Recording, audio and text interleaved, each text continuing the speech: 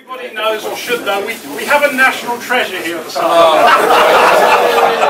That's not what my wife said. One thing the committee did ask this year was that could I possibly, or could the committee actually organise a stripper? Now, we've actually got that. No, but we've got 2 for 1. So before Mike does that, he's going to give a talk. Right. Good evening, everybody. Well, after all this talk about nursery areas and conservation, I feel almost ashamed to talk about catching the poor bloody thing. I'm going to do it anyway. Right, now, I know what everybody feels like. They look at the papers, they look at the magazines, and they look at the books and they think, God, this bloke catches it. Why don't I catch fish like that? But what you have to remember is that everybody who writes about these things only tells you about the good days. Nobody wants to read about when they had blank after blank after blank. I do that fairly often.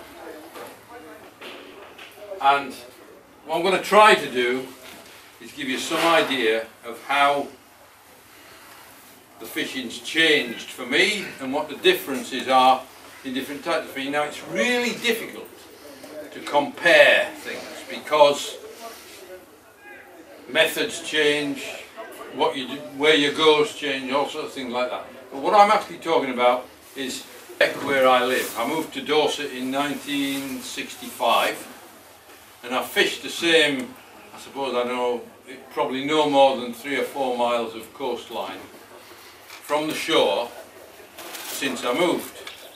Not every day, but fairly often. And I wanted to try to see whether things were better now than they used to be, which is difficult enough, and whether the things we're doing now, one approach was better than another. Now, in the 1960s and 70s, we were happy to catch anything. We'd no idea, I had no idea, I came down from the northeast of England, no idea how to catch fish. We just followed the same tactics that other people did, you know, you just a big lump of lead and a bait of some description, pitch it out and hope you catch some. And we did catch a variety of fish. But it's really difficult to compare these things, as I say, because firstly, in terms of bass, stocks have declined. There's absolutely no doubt about that. I've seen it happen. At least, if it hasn't happened anywhere else in the country, it's certainly happened down where I fish. And secondly, the tackle's improved a lot. So things like braided lines are now everybody virtually, I don't know everybody uses them, but a lot of people use them. I certainly use them all the time. And we've got, much to my amazement really, some lures that are actually better than they used to be in years gone by. I think there are only about half a dozen basic types of these things, despite the fact there are probably 500 different models you could buy. But there are not many different types. You know, you get plugs and soft plastics, spinners and so on. Now, this is my grandson Ben, was my grandson Ben when he caught that little rat. But if you do the same thing every time you go out, it's likely you'll catch the same sorts of fish. And people do, I see them every time if I go down the coast. There'll be people doing the same things that I used to do in the 1960s, and they're catching the same pouting and wrasse and stuff like that I used to catch then. And they catch them. Occasionally they get other things. So you don't, if you do the same thing like that, the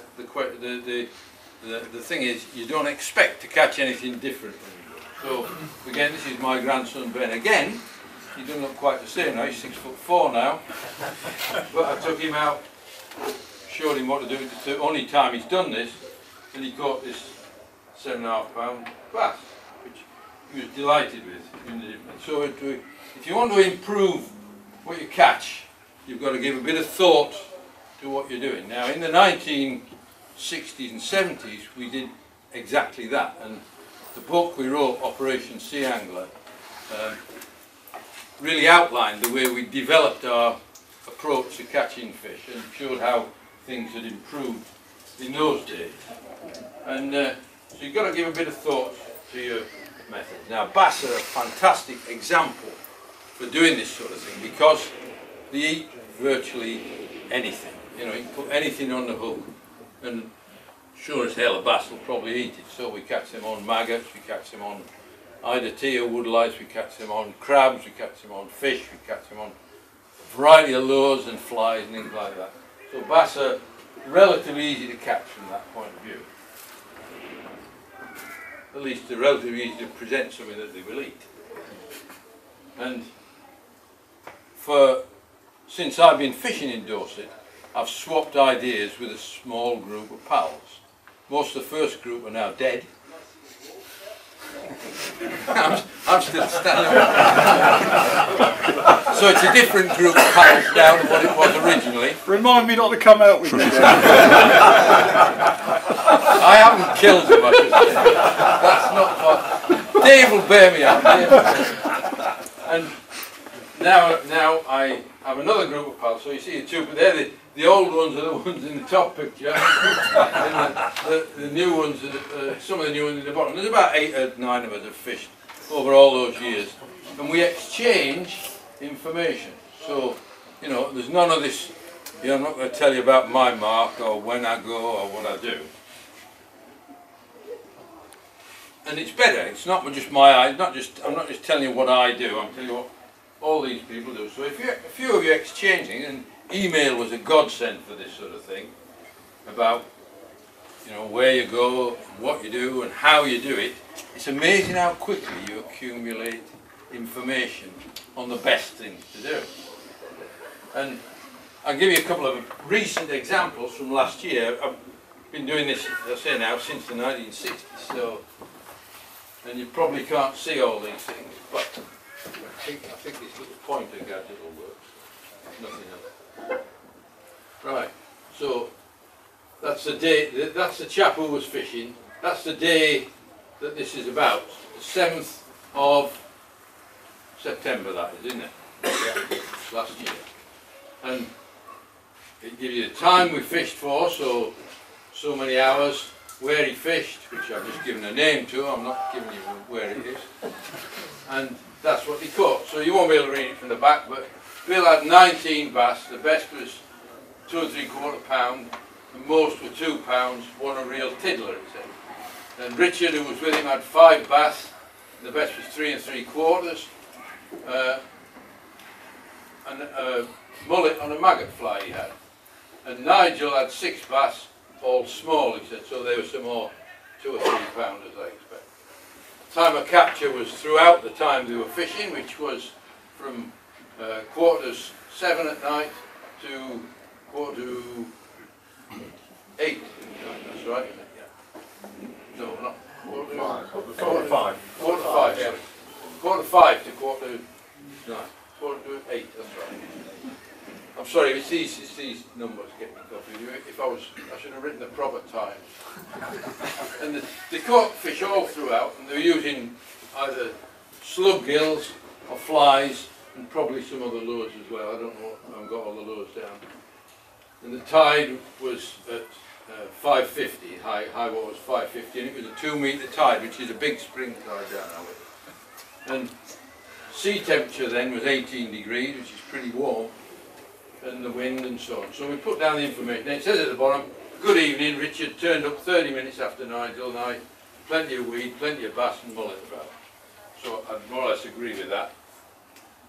And that's a picture of where they were fishing.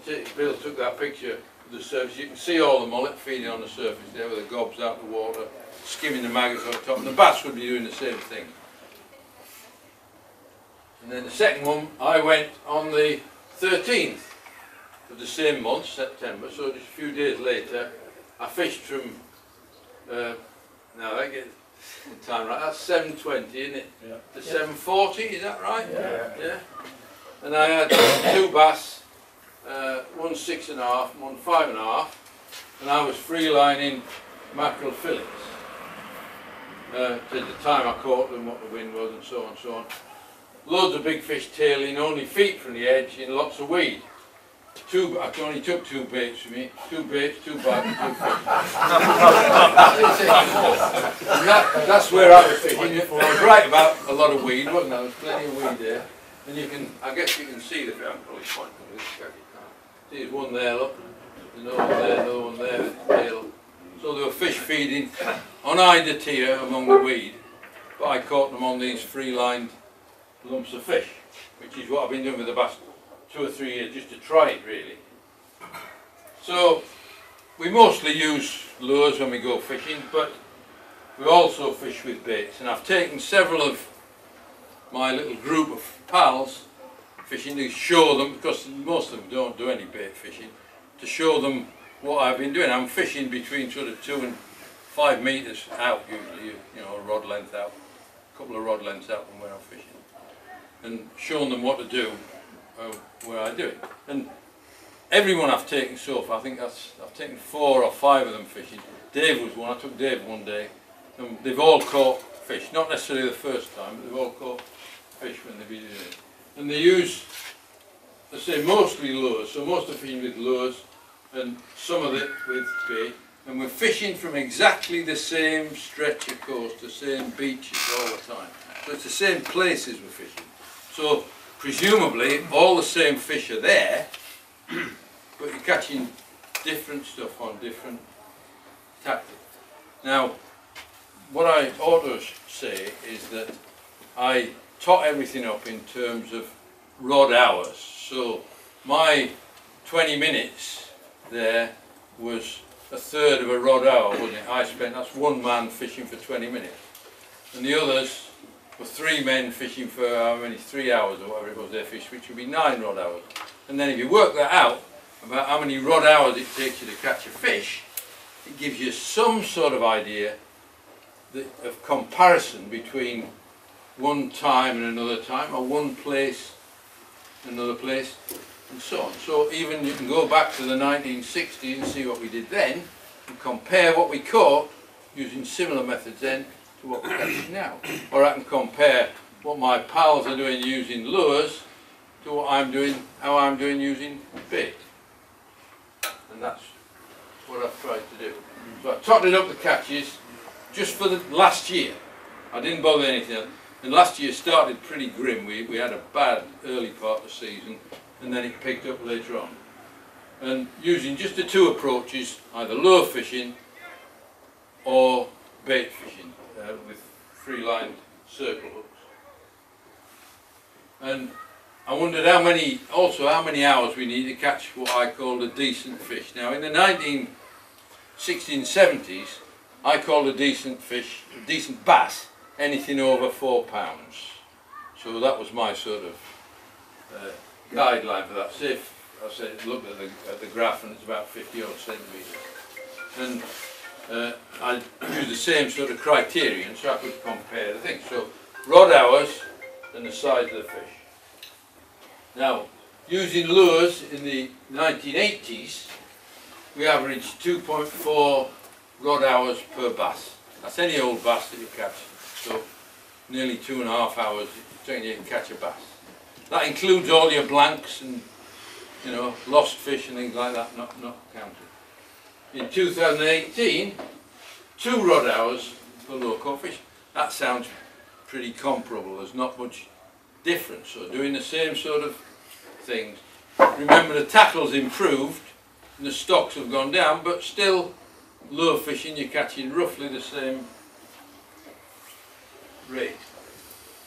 And in contrast, if you look at fish, the bigger fish over 4 pounds a week, in the 1980s we spent on average 6 rod hours spinning to catch a fish of that size. Last year almost 60 rod hours per decent bass. That's pretty bad, isn't it? Things have gone downhill. In the 1980s, 2.1 rod hours, so not much different to lure fishing. But a 4 pound fish, 34 rod hours, so we weren't catching many big fish on the bait, probably because of the methods we were using. Last year, 4.1 rod hours for a bass of any old size on my baits, but only just under 6 hours for for a fish of over £4, so improved tactics a lot. Now, these pictures, these are two people fishing in my group. This is Richard. That's the one and only time I took him doing this, and he had that £7 plus fish. Again from a very weedy spot, you look. And this was my next door neighbour Martin. It was the third time I'd taken him, but he's never caught a bass to speak of before. Nothing big and about this big anyway, I think. And that was £9.5 that he had on his third trip with me. First trip he missed 2 bites. I was crying. the second trip neither of us had a bite, but the third trip he was well satisfied with his life. So, recently fishing over the same ground, lures needed about 60 rod hours per £4 bass, and the bait only 6 hours. So that fairly convincing, I guess, isn't it? Now there are various things. I'm sure some of you think reasons why this is the case. It's not immediately obvious to me why I'm fishing exactly the same places. Remember, the fishing with the lures. I fish with the lures. I do the same. I catch the same sort of thing that they do when I do it. So it's not the lures they use or anything like that. I don't think. There's something about putting a bait 2 or 3. I often lay the bait. I think I've talked about this before. Lay the bait high and dry and wait till the tide comes and covers it. And the fish will often pick it up when there's only a foot or 18 inches of water over the bait. But it's certainly a very effective way of catching bigger fish. And I'm getting old now. It makes my arm ache, all this stuff. So it's quite nice just to lob it out and sit there and wait. Now, I thought I was only. The reason I'm giving this little talk, or I've given this little talk, is that Steve rang me up and he said, people don't really understand this stuff, Mike, that you're talking about rod hours and all that sort of thing. Was that reasonably clear? Yeah. Good. Right, so I'll do the other bit. I added a bit more on just so you could hear something more interesting. Oh, that's not what it is. That's just a commercial. You ought to have read that book if you haven't. It's got a lot of it.